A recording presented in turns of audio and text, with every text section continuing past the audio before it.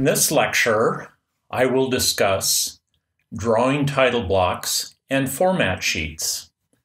I will explain the various sizes that format sheets come in, as well as the common markings found on the drawing format sheets.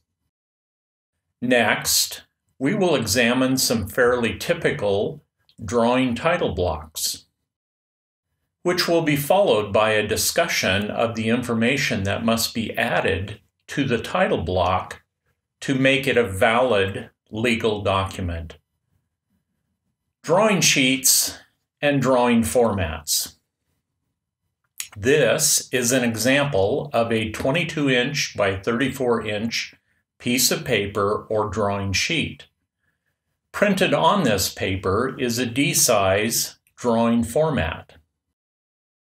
Highlighted here is the title block portion of the drawing format. Some drawing formats include special markings, like this symbol that indicates views placed on this sheet of paper are developed using third-angle projection. Here is another special mark. It means that all dimensions are to be read as millimeters. Letters are placed vertically in the left and right borders, and numbers are spaced horizontally in the top and bottom borders. Together, the letters and numbers define a grid reference system. Center marks are also placed in the border for layout and folding purposes. Remember, this area is reserved for general notes. In a later lecture, you will learn that this area is also used to track drawing revisions. On assembly drawings, this area is also used as a parts list and a description of parts in the assembly. On an assembly drawing, this area is reserved for a table containing a list and a description of all parts used in the assembly. Let's take a minute and review the various drawing format sizes. Here is an ASME scaled 8.5 by 11 or A-size drawing format. It is also referred to as an ISO A4 drawing format. An ASME B or ISO A3 size drawing sheet is twice the size of an A or A4 sheet of paper. In similar fashion, it takes two B-size sheets of paper to make an A2 size drawing sheet. Here we see a D or A1 size drawing sheet. It is twice the size of the C or A2 sheet of paper. And finally, an E or A0 piece of paper is twice the size of a D. Other larger letter size format sheets exist. However, most companies just jump to a J-size format. J-size is defined as the height of the roll by however long the drawing needs to be. Let's now turn our attention to the title block portion of the format. It is the information contained in the title block, or the lack thereof, that makes the drawing a legal binding document or not. As we have learned already, the ASME and ISO standards control the drawing format. In a similar way, they exert influence over the information placed in the title block. The title blocks used by industry come in all shapes and degree of complexity. Here are just a few examples. Here are examples of vendor-provided CAD title blocks. From what we have seen on the last two slides, the important takeaway is every block or cell of any title block was created to hold an important piece of data. If blanks exist in the title block, the drawing is not ready for release, and neither the checker nor engineer should initial or sign the title block. To illustrate this point, if this drawing were turned in to me for grading, I would not give it a second look, based solely on the incompleteness of the title block. Nor would I grade this unfinished assembly drawing. If I did, I would give it simply a 0 as the grade. That said, let's now focus on getting the title block filled out correctly. I hope by now you recognize this object as our size and location block. In previous lectures, I used this block to illustrate correct drawing view placement, dimensioning styles, and correct note annotation. Here I've added a Siemens B-size drawing format and title block to the previously created drawing of the size and location block. The remainder of this lecture will focus on completing and editing the default Siemens title block.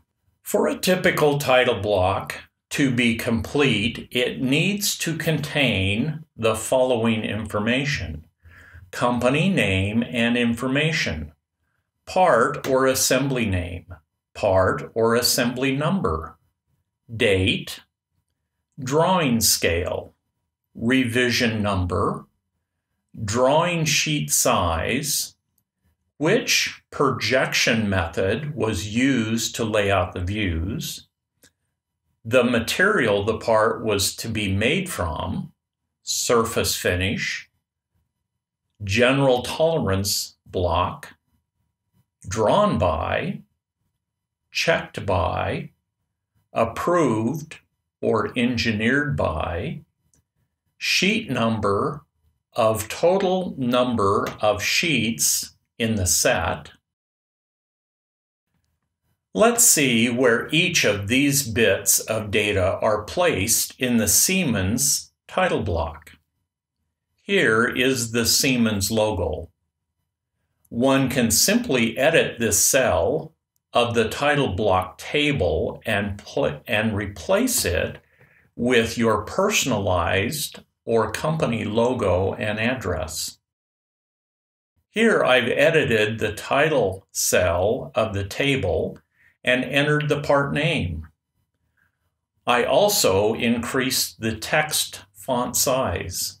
By default, Siemens automatically enters the model file as the drawing number.